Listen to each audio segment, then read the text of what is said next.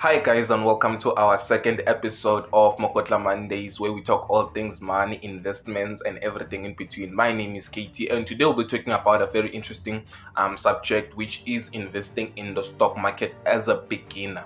You see, so you might ask yourself like what is the stock market, how you invest in that? Because I got a lot of text and from my peers, from my mates asking me how do you invest in the stock market and how does it work, you see. So I even have my notepad with me so that I can I have a couple of definitions that I just want to read them out to you so that you can understand them better, you see. So I want us to start here. We'll start with stocks, basically shares of companies. You might wonder like what are those, you see. Okay, a company has shareholders, all right, but then a company at some point they decide to enlist the company from being a private company to being a public company by enlisting it in the stock market. For example, we have the JSE, the Johannesburg Stock Exchange, or the Johannesburg Securities Exchange. We also have the New York Stock Exchange. You see, that's where companies who are private they go there and they enlist to be publicly traded, you see. So there are a lot of reasons why companies they enlist in the public in the stock exchange, you see. And when they enlist, when they initially enlist, we call it the IPO, the initial public offering. But then we'll get to that some other time as to what is the public initial public offering and how does it work, you see. So I'm gonna start here. I'm gonna talk about shares or stocks, you see. And we know that stocks are the shares that a company issues for the public in the stock exchange so that the public can have access to them. Is the shares a company issues, and since it's listed in the stock exchange, the public can have access to them. And we have different types of stocks or different types of shares. Here I'm gonna start with these ones. I made a list of the shares of the stock that I want to talk to you about, and there are four different kinds of shares, you see, or stocks. Firstly, we have the growth stocks. The growth stocks. And let me just read down the definition of them so that you can understand it a bit better. These are the shares you buy for growth rather than for dividends. Growth stocks are essentially shares in companies that are generating positive cash flow and whose earnings are expected to grow at an above average rate relative to capital gains, you see, when we sell stocks. So basically, when you buy these stocks, you don't buy them for dividends, but you buy them for capital gains. Capital gains is when you sell those shares or those stock, they have increased in value. So the capital gains is the money. Let's say, okay, let me put it like this. You buy your stocks at 100 rands. When you sell your shares, it's at let's say 150 rands. The capital gains, it's 50 rand, you see, or a specific percentage depending on the kind of growth stock that you have bought at that time, you see. So instead you don't buy them for dividends, but you buy them for capital gains, for growth. They increase in value over time as the market fluctuates up and down, you see. And it's very, very important that when you start, you have at least one or two stocks in your portfolio which are for growth, not only for dividends, you see. Okay, and for example, we have Amazon. Amazon is one of the most practical example, and recently they just no, it's Apple actually. Recently Apple was it reached 3 trillion market cap just recently, and also Amazon is just over 2 trillion in market cap. So you don't buy those shares of Amazon for dividends purposes, but for growth, you see, because their earnings and their earnings are high and they have a positive cash flow, understand. And also we have what we call dividends stocks, or aka we call them yielding shares. Yielding stocks ideally are those that perform well in the bull market while providing a partial they provide a partial downside, you see. So When you buy these stocks, for example, I think Tesla, if I'm not wrong, yes, Tesla. When you buy those shares, if you can check Tesla, it doesn't necessarily have a positive cash flow, but their dividends are high, you see, as compared to most companies. And in South Africa, we have your companies like your ABSA, your MTN, your Liberty Group, your day-to-day companies that you use, actually, you see. So it's very important that you also, when you're buying your stock, when you are buying shares, you buy growth and you also buy dividends.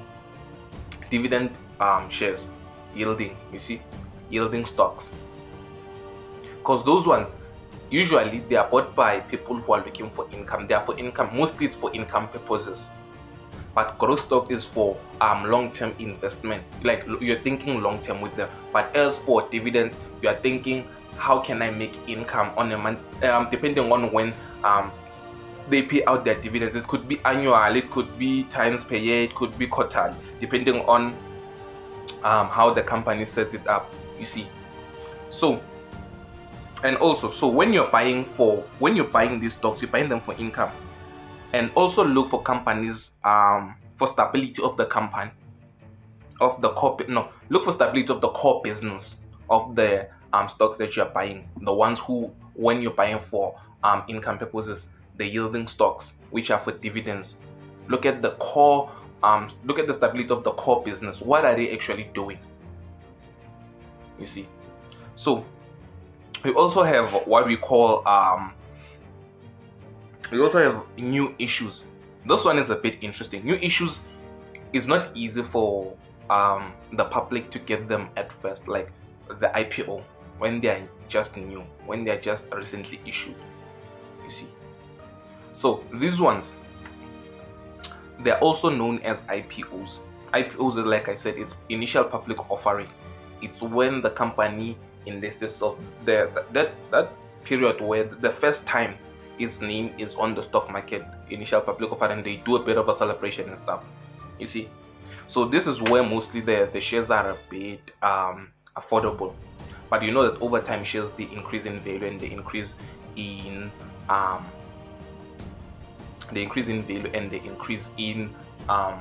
they make you more money, you see. And also we have okay, like I said, these shares, they're not easy for the public, but after a certain period they will list them and you can get them easily. So another thing is here, these ones you call them the defensive stocks. Now this is a bit interesting. So defensive stocks, we just came from the pandemic. There are certain stocks, they were not shaken, they were not moved by the pandemic when most companies were going down. If you have seen the Nasdaq index, what it was doing during the pandemic, like in the middle of the pandemic, it was just going down, you see. But there are certain stocks during the pandemic, it's like nothing was happening. It's your fuel. We saw what Sasol did. I think it was, June or May, mid-May. Sasol shares, they just went up like this. Also, stocks in the healthcare, stocks in the food and retail, they were not moved during the pandemic. So when you buy your shares, you should include these four. Like, these are the core four. The first one is the growth stocks, the dividend stocks, and I highly advise you buy also what is this, the defensive stocks, you see, because they will hold your portfolio. And you might wonder, hey Theo, how, like, which route do you go about? So there's this app, it's called Easy Equities. There are others, but Easy Equities is the simplest. So you download the app on Play Store or Apple Store, I think. Is it iStore? On iStore, yes. Also, then you register. It's like you create an account, easy. Put your details there. It's secure, it's safe, and their broker charges are low. You see, that is why I prefer it. Easy Equities. Also, yes, easy equities. And this is how personally I choose the stocks in my portfolio, how I choose the stocks. One, the first time I started buying stocks, I choose the stocks of the companies that I use on a daily basis. I use Capitec Bank. I have stocks of Capitec Bank. I use Time Bank. Time Bank is owned by African Rainbow Capital. It's there. I buy stocks of that. I shop at Pick n Pay or ShopRite. I look if it's there. I buy the shares of them. You see, if you have a medical aid or whatever, go and look for the company that, like, look at the companies that you're using on a day-to-day basis. Start there.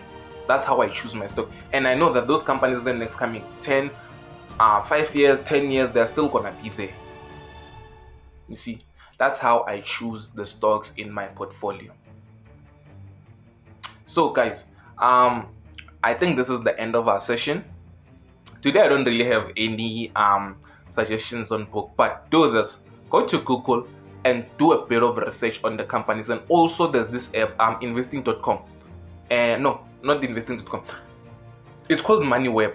Also get that app of MoneyWeb. It updates you on the daily, like on a daily basis, on the news that are happening in the stock market, the companies and everything. Also get that app when you get easy equities. You see. Also, what is it? Am I forgetting something? No, I'm not forgetting anything.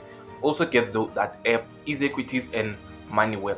I will try and link I'll try and link and put some links below of where you can get the apps. It's that simple, but you need to learn to read and also look at the market movement. Like, take it easy.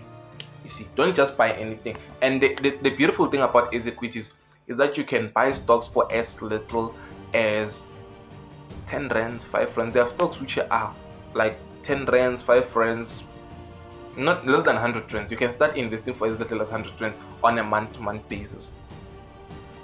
And also, easy equities is owned by a company called the Purple Group. Buy the shares of Purple Group.